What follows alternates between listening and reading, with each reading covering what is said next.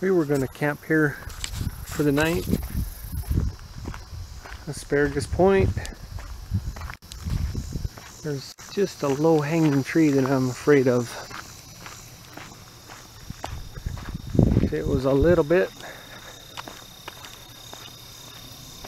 better, that's our trailer will never fit under that. If you didn't have a tall toy hauler, it'd probably be okay.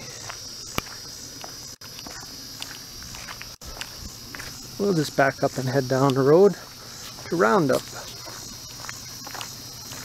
The people fishing here told me that it was Musselshell. The town of Musselshell has a public campground that's free right beside the river and the dam. I didn't know there was a dam there.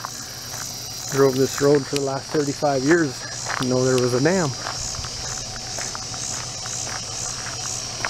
15 miles from here in the wrong direction, so we're not going to check it out tonight.